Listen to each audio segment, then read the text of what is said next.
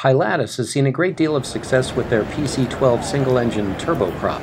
At NBAA 2013, they brought a new project, PC-24 twin-jet. Here's Daniel Kuntz with more. So behind me here we see the mock-up of the all-new Pilatus PC-24, the world's first super versatile jet that we bring here to the US for the first time.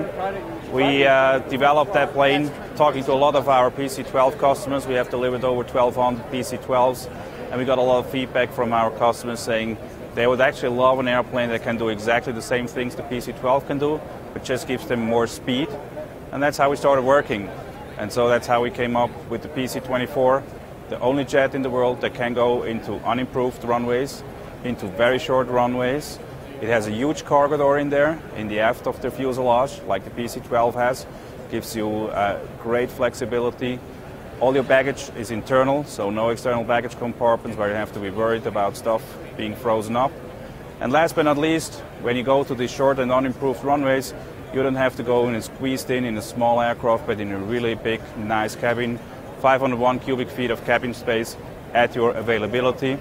The cabin is very easy to ring configure. You can start off with a 6-seat interior, add 2 more seats, take 2 seats out, and put your bags in the back. So a lot of flexibility, versatility, and that's in a nutshell how we came up also with the SVJ, the super versatile jet. It's not a light jet, it's not a turboprop, it's not anything that's out there. It's something completely new.